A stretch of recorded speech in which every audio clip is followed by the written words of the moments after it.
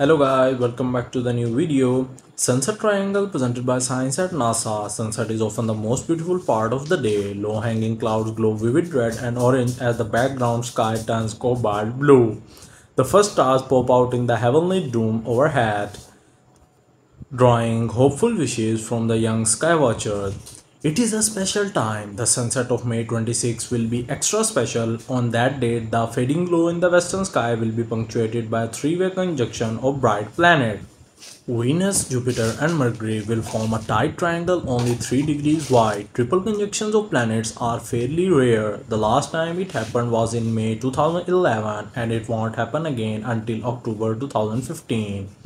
This triple is especially good because it involves the three brightest planets in the May night sky. Number 1 Venus, number 2 Jupiter, and number 3 Mercury.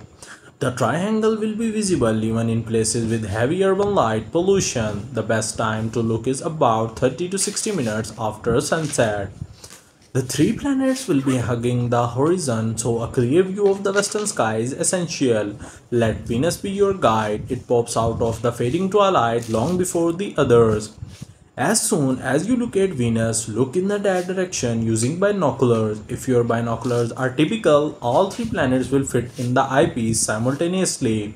As the twilight continues to fade, set the optics aside. Eventually, the triangle will become visible to the naked eye. You don't have to wait until May 26 to enjoy the show. However, the planets start gathering weeks earlier. Dates of special interest include May 11-13, when the crescent moon Venus and Jupiter form a long diagonal line jutting upward from the sunset. May 23, when Jupiter and Venus converge to less than 5 degrees apart, close enough for simultaneous binocular viewing. May 24, when Mercury passes Venus less than 2 degrees away, giving shape to the triangle that reaches maximum compactness 2 nights later on May 26.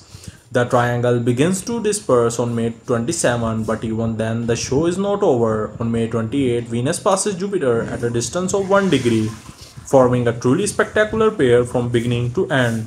The three naked eye planets will be close enough to fit inside the field of ordinary binoculars from May 23 until early June. Thank you guys for watching this video. If you like the video, then please make sure to like, subscribe, share, and also press the bell icon for more informative videos.